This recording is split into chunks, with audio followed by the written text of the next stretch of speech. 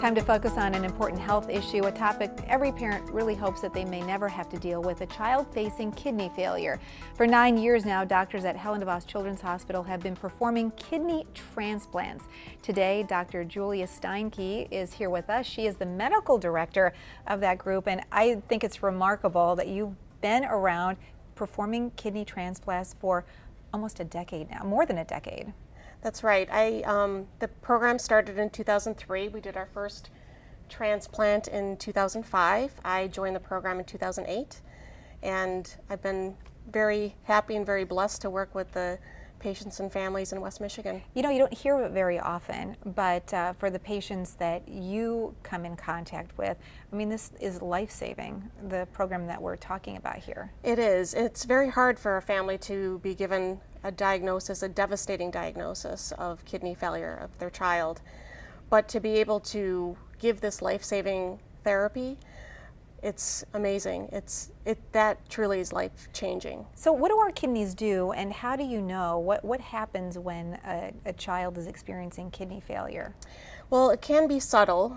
The kidneys do a lot for our bodies. In addition to eliminating waste and extra fluid, it also produces the hormones that help our bones stay healthy, also stimulates the bone marrow to make new red blood cells.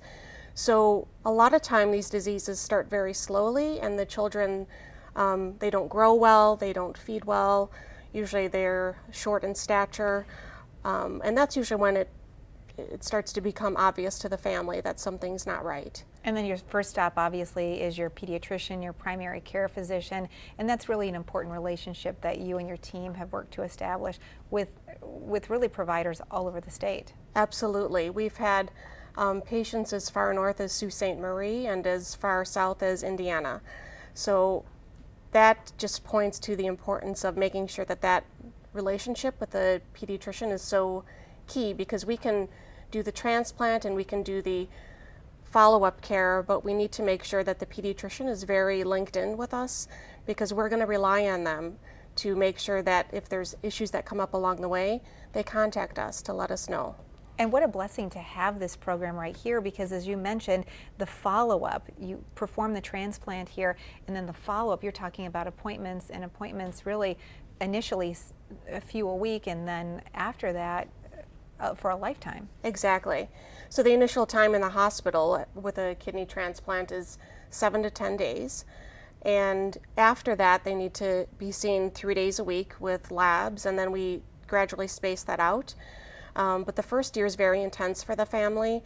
Eventually, they'll get to the point that they only need to be seen once a month or once every few months, but labs every single month for the rest of their life. So let's talk about the evaluation process. Exactly what's entailed and encompassed in that process?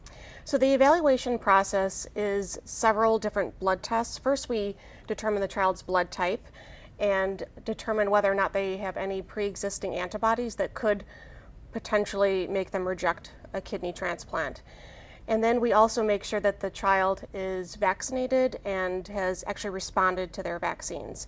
And if they have not, then we need to go ahead and give them those vaccines. And that's an important point, because they can't have live vaccines after transplant, because they could actually become very sick after that vaccine. They also need imaging studies that would include ultrasounds of the abdomen, their kidneys, making sure that their blood vessels are nice and open, and also chest x-rays, ultrasounds of their heart, which is called an echocardiogram. Okay, so we've already talked about the need that the child is completely immunized. Are there any other requirements for a child maybe fitting into this program? Is there an age span where they are suitable for this program? So a child needs to be large enough to put an organ into, and it's important to know that the organ that we're putting in is an adult-sized organ. So really the child has to be long enough, and that's usually about at least age 2. Okay. And then we transplant patients up to age 17, and beyond that point it would be our adult partners that would transplant those kids. Okay, so your contact information, I know that a patient would be referred to or connected with you directly through their primary care doctor or their pediatrician, but how would people get in touch with you for more information? So they could call our phone number at 616-267-2400, or they could contact us via web, helendevoschildrens.org/kidney. and we have transplant coordinators that they could speak to, or I'd be happy to speak to those pediatricians or parents themselves. And let's talk about one more reason why it's important that we're all organ donors. Again, it's a life-saving gift.